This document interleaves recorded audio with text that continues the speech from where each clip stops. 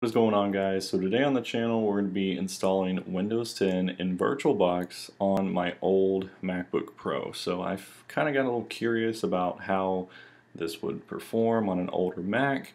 So that's what we're going to be doing today, installing Windows 10 in a virtual machine on an older Mac and see how it does. Now I will show you this right here. So this is a 13-inch late 2011 model. So it is an unsupported computer. It is vintage, as Apple would call it, and the latest version we can run on this is High Sierra, and it is 10.13.6. So let's go ahead and begin this installation and just see what happens. So the first thing you need to do is we need VirtualBox. So you go to virtualbox.org. You click this big blue download button. As I'm recording this video, the latest version is 6.1. But whatever version it is, it'll be right here on the home page. So you just click that, and then it's going to take you over here to this download VirtualBox page.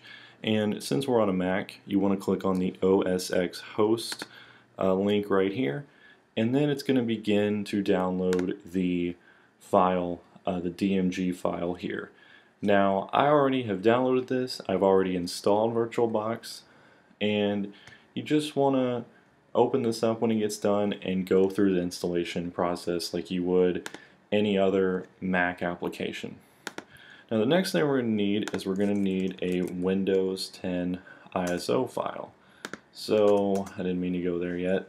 You just want to go to Google and just Google Windows 10 download. And when you do that, if you scroll down, you should see a link that looks a little something like this. It says download Windows 10 disk image ISO file.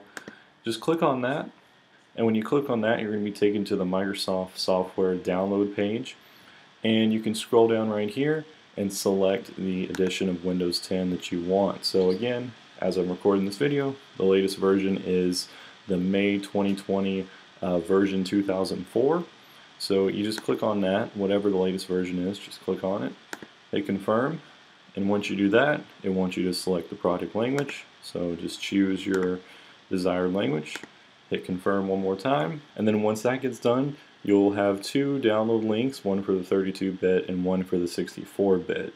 So I am going to choose the 64-bit, and that's probably the one that you should choose as well. Now take a look at this. This is a pretty good size file. It's just a little over 5 gigabytes here, and depending on your internet connection, this could be done in a few minutes, or it could be done in a really long time, and it looks like my connection is suffering a little bit. But I already have an ISO file for Windows 10, and if you already have one as well, then you do not need to download another one. But if you do not have one, you can download it right here on this page. So as you can see, I have my ISO file right here. This is actually a little bit of an older version of Windows 10, but it's the one that I use all the time. So this is my file. Now I do have a video on the channel showing you how to actually create a ISO file from an installation disk. So if you have an installation disk of Windows 10 for some reason, you can simply just create a disk image using disk utility, and I will put a little link down below so you can check that out if you want. Or if you have an installation disk and you're on an older Mac like I am that has a DVD drive, then you just simply put that in to the DVD drive and you can run it in VirtualBox. Alright, so now that we have VirtualBox installed and we have our ISO file, we can go ahead and open up VirtualBox. Now your screen is going to look a little different. This is just a test machine that I was doing earlier, and you're not going to have anything in this pane, and you're not going to see any of this right here. All your stuff is going to be blank. So just totally ignore this right now. This is just, like I said, a test machine that I was doing earlier. So yours is going to be blank. Okay, so what you want to do is click on this new button. It might be over here if you have a blank screen, but you just want to look for the new button wherever it is and click on it. And then you want to give your virtual machine a name. So I'm just going to call it Windows 10. We'll just put second test for my purposes, but you want to put whatever you want right here, and you want it to be a recognizable name in case you have a bunch of virtual machines at one point. And this is what's going to appear in this pane over here. So just come up with whatever name you want. And you want to make sure your type is correct as well as your version. It's going to default to the 64-bit, so if for some reason you did download the 32-bit, you can just select it right here. And then up here is where your VirtualBox VM file is going to be stored. Now this is most of the time the place you want to keep this at, whatever the default is, but you could put this anywhere you want it to. We're going to hit continue. Now we have the RAM here. So as you can see, it is recommending 2 gigs, which is about right for Windows 10. You may want to bump that up a little bit. You want to keep it in this green area right here. So this host machine has 8 gigabytes of RAM, and a good rule of thumb is you never want to go over half of whatever your host machine has. So I could bump this up to 4 gigs and be okay, but you just do whatever you need to do right here. And you can see this is in megabytes and not gigabytes, so you may need to do a little conversion if you don't know, but I'm just going to leave this at 2 gigs, but you can play around with this. The good news is you can change this in the settings later, so if you find your machine's not performing right, you can change this later on, but you definitely want a minimum of 2 gigabytes. So we hit continue. And now it wants us to create a virtual hard disk, so we're going to leave it on this middle option and hit create. And we want the VirtualBox disk image, and we want dynamically allocated 9 times out of 10. So basically you can read this right here, but a dynamically allocated, let's say you set the virtual machine space to 50 gigabytes. So over time, it's only going to use what it needs. It's not going to use 50 gigs right away. If you choose a fixed size, then it will take 50 gigs immediately away from your host machine storage. So dynamically allocated is the better option here in my opinion, but fixed size can run a little bit faster sometimes. So if you have an external hard drive or SSD that you want to use, you may want to choose fixed size. But hit continue. Then right here is where you can select how much storage you want. So again, you need to know your host machine. This computer is 500 gigs, so we should be pretty good with whatever we put here. I would probably do a minimum of like 64 gigs. You could do the 50, but again, it all depends on what you're going to be using this machine for. I haven't really seen any Windows 10 computers that go below 64 gigs, but you know, do what you want. A typical install of Windows 10 is going to be, I think, like 15, 16 gigs. Again, determined by whatever you're using this machine for. If you're using it just goof off with viruses or something, you should be fine. If you're going to be installing a lot of apps and doing other things, you may want to increase that. It's really important though that this number cannot be changed once this machine's created, so you need to get this number right whatever you want to do.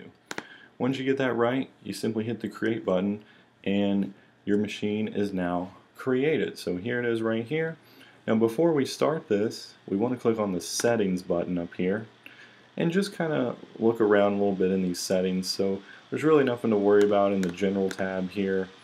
Now when you go to system, here is where you can change that RAM on the fly, so you can change this whenever you want to. I don't think we need a floppy disk anymore, so I'm just going to uncheck that, but you do not want to move this order right here. It's very important that the optical comes before the hard disk in the boot order. If you go to processor, you can actually bump your processor up if you want to. That can help with your virtual machine performance, but I'm just going to leave it at 1 for the purpose of this video. If you have a really good processor in your host machine, this bar may look a little different to you. You can see I can only go up to 2, and that's kind of pushing the limits, so I'm just going to leave it at 1. If we go to display, we can do our video memory here on the fly. I'm going to leave it the same here, but if you want, you can enable 3D acceleration, and you can even bump this slider up more to 256 megabytes, so you can have a little bit smoother performance. But for this video, I'm just going to leave that off. All that stuff looks alright. Right here is where you could insert a disk or the ISO file into the drive, but we're going to be able to do that when we start the machine, so you really don't need to do anything right here. And then all this other stuff is okay here, so Oh, one more thing, this is your shared folder, so you can have a shared folder from your host machine to your virtual machine. But all that stuff looks good to go, so you're just going to hit OK. And now we can finally hit that start button right here, and it's going to boot up the machine for the first time. Now you should get a prompt, looks a little something like this. Yours is probably going to be blank right here, but since this computer has a DVD drive, it's showing it right here. So the default that it would do is it would try to boot from a CD in the DVD drive. But since we're using an ISO file, you need to do one or two things. So number one, you can click this little folder icon. Now when this menu opens up, yours is probably going to be blank right here. So what you need to do is click on this add button right here, and you need to locate wherever your ISO file is. So here's where mine is right here, and once you do that, you just click on the open button. Now since it was already in here, it didn't change, but yours will pop up here now, and then you can hit choose, and now it's going to boot using your ISO file. So then you can hit the start button, and if you did it right, it should boot into the Windows installation process. Now the other way to do that, if something wasn't working properly there, what you could do is click on this devices menu, and you could actually go to the optical drive, and then you could choose a disk file right here and select it from there, and then you would need to go over here to machine and hit reset, and it should boot from the ISO file. Okay, so now we are in the typical Windows setup. So this is just like any other Windows setup that you would do. So just want to make sure all this info is right here, and then hit next, and then we click on this install now button. Alright, so it wants you to accept the license terms, so we'll just go ahead and do that. And then I want to click on the custom install, and the reason why I like to do that is just to make sure that it's recognizing whatever storage we gave it. So I gave it 64 gigs, and there it is right here. So we're good to go there. You can hit next, and once you hit next, it's going to install Windows for you. So this is just a little waiting game here now. This could take a long time. It could take a few minutes depending on your computer, but I will come back whenever this decides to get done. Alright guys, so after a few restarts here, it is now in the final setup questions. Now I'm just going to go ahead and go through these really quickly off camera. They're just typical setup questions to finish up the install, so shouldn't take too long, but I will come back and hopefully at that point we'll be at the desktop. Alright, so after answering those setup questions, this is basically the final loading screen that you're going to see here. So it's just finishing up a few things, and we should be brought straight to the desktop once this is over with here.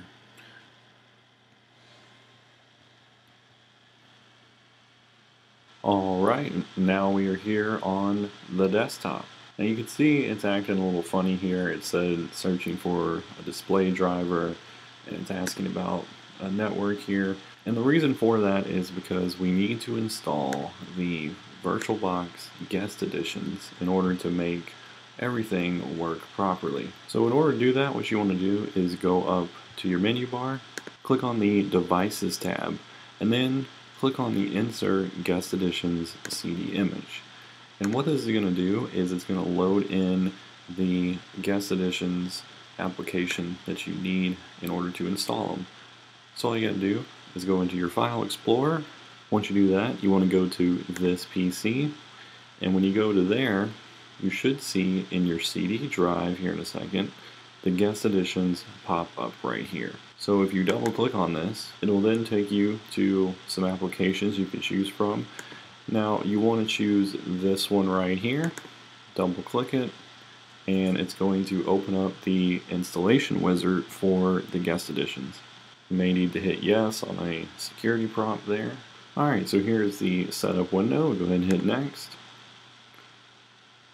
Hit next again. Hit install. You may get a little security window pop up here. You just go ahead and hit install. It's no big deal.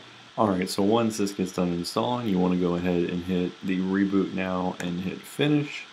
And when this reboots, all the drivers and everything the virtual machine needs will be installed, and you will notice that your display will become normal, the correct resolution for your screen. Alright, so we boot it back in, and you should notice the display change here in a second once everything gets loaded up. And there it is. So we now have the correct resolution thanks to those guest additions. And that's pretty much it, guys. From here on out, you're good to go using your Windows 10 virtual machine on your old Mac. So that's pretty much everything you need to know. One other thing you might want to do if you plan on using this for a long time is if you go into your Windows 10 settings, you do need to activate Windows, but if you are just using the ISO that you downloaded from Microsoft's website, you technically don't have to activate Windows, but if you want, you can. It's really the only thing you're not going to be able to do is customize your PC, and it might nag you to update. But you get a little activation thing right here, you just click on that and put in your product key. But yeah, guys, that's pretty much everything here for this video. I'm going to use this for a while on this old MacBook and see how it does, because I've been kind of curious about it. I'm going to have more videos about this coming soon, but for now, that's all I got today. Thank you all for watching. Be sure to subscribe, and I'll catch you all in the next video.